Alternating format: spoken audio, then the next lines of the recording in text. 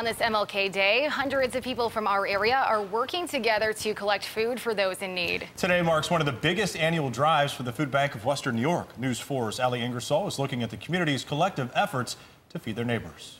Martin Luther King Jr. Day marks a day of service for hundreds of Hamburg high schoolers, families, and community members. This is an amazing, amazing opportunity. This is a day on. It's not a day off. And it's a busy day as volunteers are collecting, sorting, and shipping off canned goods donated to the Food Bank of Western New York. All of these partners are coming together to support families served by the Food Bank of Western New York. Over the last 5 years that this drive has been going on, the community has really come together, collecting more than 27,000 pounds of food, helping feed hundreds of families from around the region. Hunger is 365 days a year, so this drive is especially important to make sure our families are fed all year long. And each year this event is taking place, it's growing as people from all around our area continue stepping up and helping out hundreds of families who rely on the food bank to have meals on their tables. It really is incredible to see everyone,